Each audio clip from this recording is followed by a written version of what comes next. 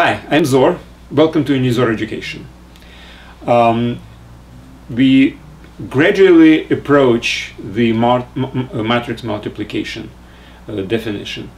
Gradually, because I would like to define it in some special cases. Like in this particular case today, I will talk about square 2x2 matrices.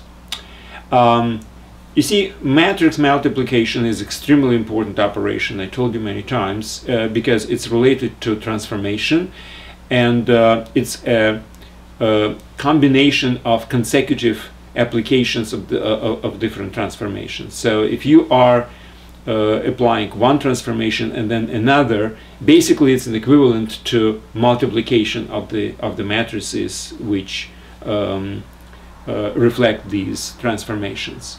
So, what we would like to define right now is an operation of multiplication which satisfies this very simple rule. If you take the vector u and apply certain transformation, linear transformation, which is reflected in some matrix A, into vector v, then you can say that v is equal to u multiplied by a, or a multiplied by u. It depends on whether it's a row vector or column vector, whatever. But then if you have a next transformation into vector w, then you can say that w is equal to v times b, or a times u, or b times b, depending on. Now, what is really important is that the w vector is the combination of vector u and matrix A, and then the result is multiplied by matrix B. Or, from the other perspective, it's B times A times u. So, our purpose is to define matrix multiplication AB or BA in these cases such that W is equal to U, and then you apply the product of two matrices, or in this case you apply the product of two matrices in this way. These must be equivalent. So consecutive application of A and then B should be equivalent to single application of a product of matrices A and B. So that's what I would like to, that's how I would like to define the operation of multiplication. I mean, that's the root of it, that's the understanding what's behind the definition. Because it's very easy to define an operation saying, okay, you do this, this, and this is called the product of two matrices. Why?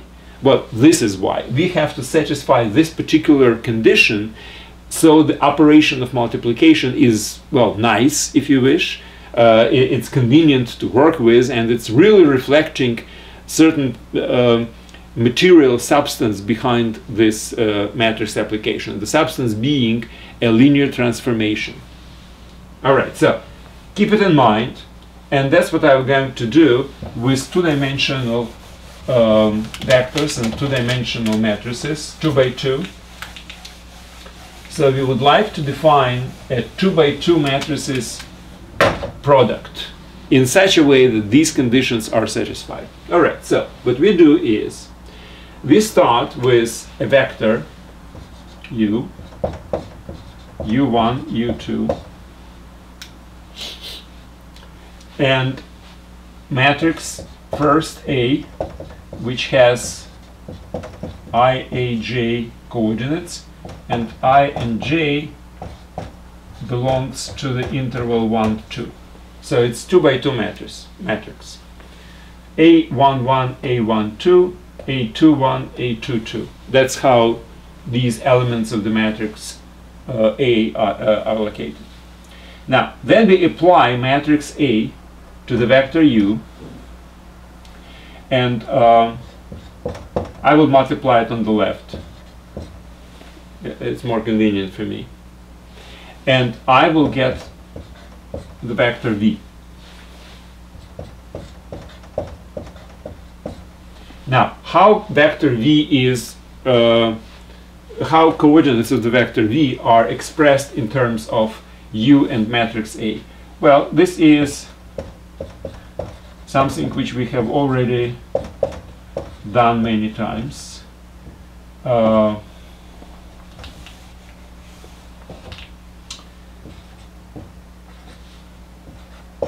That's how coordinates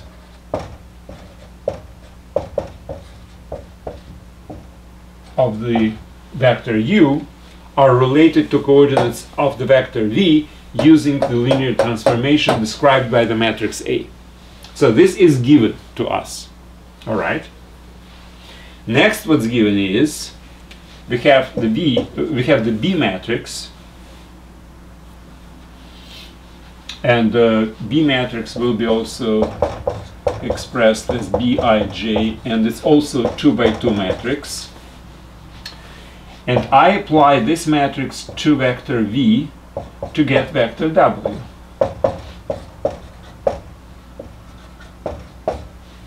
Which is related similarly to the v. So w1 is equal to b11 v1 plus b12 v2, and w2 is b21 v1 plus b22 v2. Now, what I was talking about before is a relationship between w and u. Can I get in one linear transformation from u to w? If I can, that would be some kind of a matrix C in such a way that C applied to u would give me w. That's what I would like to get. Now, if I will find this particular matrix of linear transformation which will convert u into w, then this matrix must actually be called a product of A and B, or B and A, depending on. Alright? Okay, fine. Easy. Let's do it this way. Instead of V, we'll substitute this. Instead of B1, instead of B2, we'll substitute this. And let's see what happens. So it's B11 times A11 U1 plus A12 U2 plus B12 V2. V2 is this. A21 U1 plus A22 U2. Now, W2 is equal to B21, the same thing here, plus B22, A21 U1 plus A22 U2. Okay. Now we just have to combine U1 and U2 to get something reasonable, right? So let me just wipe out this thing.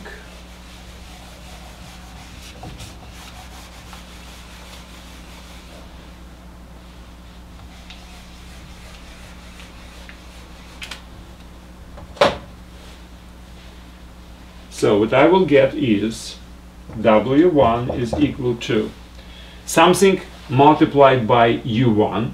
Now, what is multiplied by U1? B11 A11, B11 A11, B12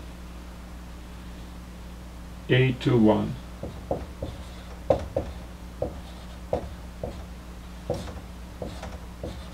U1, and U2 would be B11 A12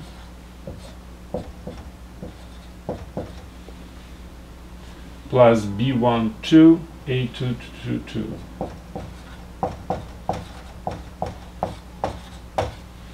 Okay. W2 equals 2. Similarly, B21 A11 plus B22 A12 A21.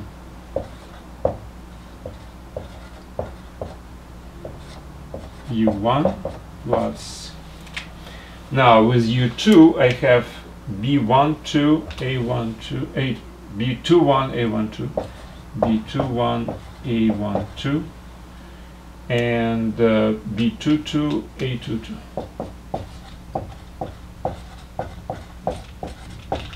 Okay, that's all I need right now.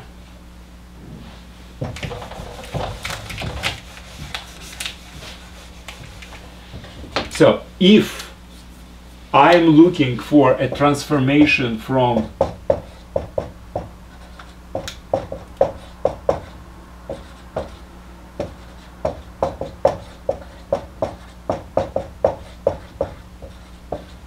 vector U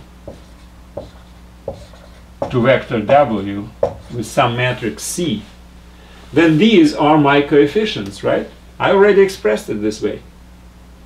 So C11 is this, C12 is this, C221 is this, and C22 is this. So this is basically a definition of my multiplication, because since W is equal to B times V, B is matrix, V is vector, V in turn is equal to A times U, A is matrix, U is vector. On another hand, I have that W is equal to CU. So it's very natural where C is expressed in these ways. So it's very natural to say that C is equal to B times A, because that would actually give me exactly what I want, meaning that the product of two matrices is a one single transformation which combines in itself two transformations consecutively applied. First A and then B. Okay? And this is a definition of this multiplication. So how can I find out what is in a 2 by 2 case? By the way, we are all 2 by 2 cases. A, B, and C are all matrices with 2 rows, 2 columns. How to find the coefficient C11? This how. So that's how the matrix B is multiplied by matrix A. Each particular element of the matrix C, which is the product, is defined by using these definitions. But let's take a little closer look at these definitions. Look at this. C11 equals to B11 A11 plus B12 A21. Okay, let's think about how it looks. We don't need any more of this.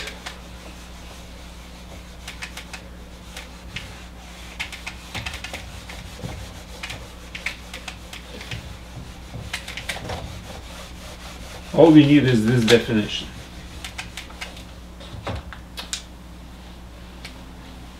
Let me write it down.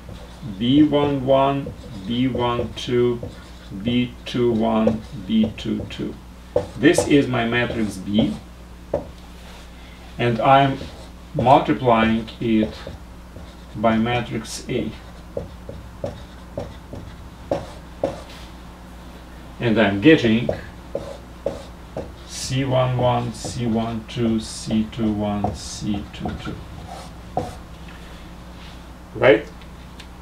So C11 is equal to B11 times A11 plus B12 times A21. So I'm taking the first row and the first column. And notice this, element index is 1, 1. Now, I will use the following notation for the row vector, let's say the first row vector b, I will use b1 and then I'll put an asterisk, and this is a vector, which means b11, b12. And the column vectors, where the second index, actually the column index is the same but the first one is changing, I will use this notation, star 1 in this case. So what I can say is the following: this is equal to b1 asterisk, which is the first row vector, scalar product, because this is looking actually like a scalar product of two vectors, right? b11 and b21 are components of one vector, and a11 and a21 are components of another vector. Which one? This vector.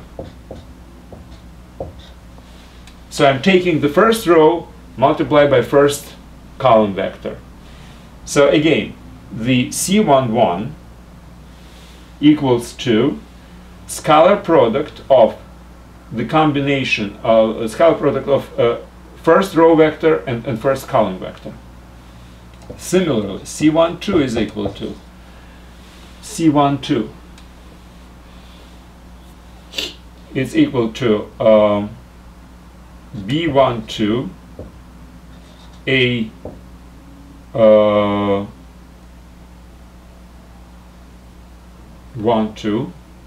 Stop. No.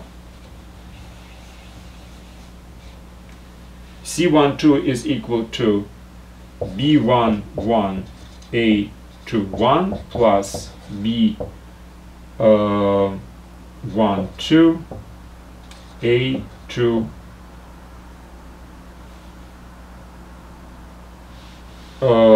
the first column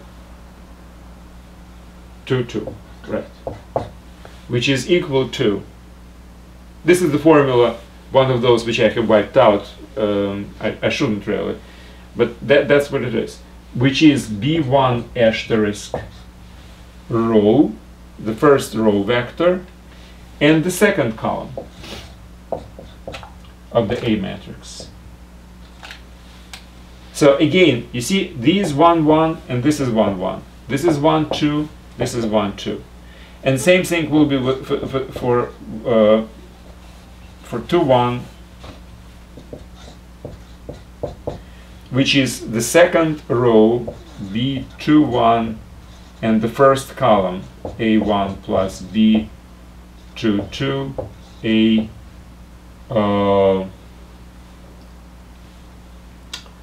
2 1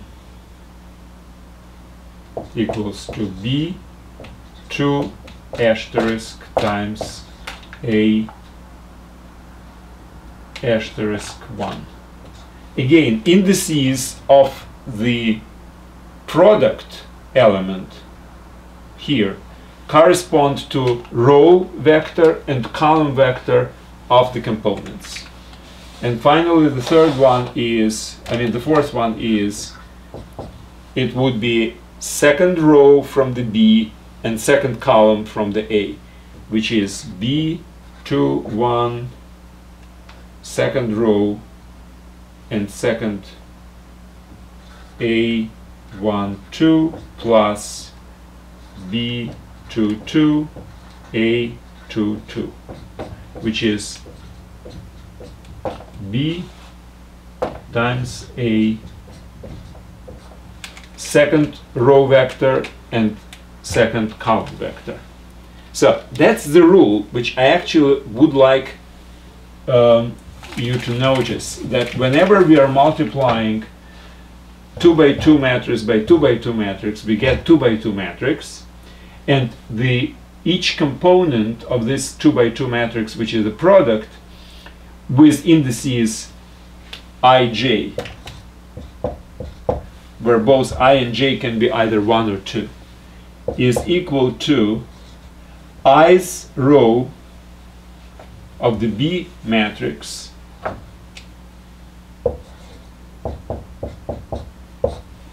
row vector scalarly multiplied by j's column vector from the matrix A. and this represents multiplication of two matrices. So that's my final result for today, which I would like actually you to remember, because this would be applicable to anything else. So if you would like to have an element ij of the product of two matrices, then you have to take the ith row vector of the first matrix and multiply it as a scalar product to j's vector, column vector of the second component of the product. So what I'm going to do, my plan is to show that this rule is exactly the same for 3 by 3 matrix. That would be the next lecture. And then based on this I will define, basically I will do exactly what many teachers do from the very beginning. They're saying, okay, this is a definition. These formulas are the definition of the multiplication, and they don't explain why. But why is very important.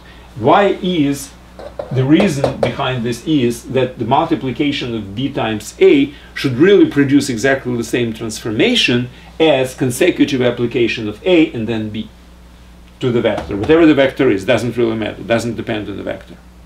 So that's basically the result of this lecture, which I would like to extend in the next lectures into a full definition of the product of any two matrices, not necessarily square and not necessarily 2 by 2 or 3 by 3, etc.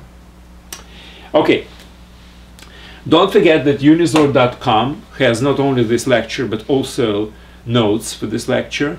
And for those students who register, obviously you can have exams taken, and you can have your supervisor registered as your supervisor to basically enroll you or make some into some courses, or mark certain courses as completed if he or she is satisfied with your exams.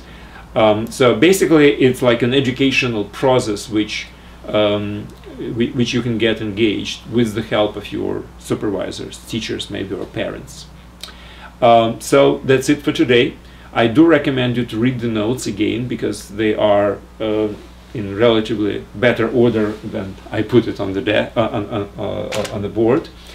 Well, and then attend my next lectures, which are related to other aspects of matrix multiplication. It's very, very important operation, the most important operation on matrices. That's it for today. Thank you very much, and good luck.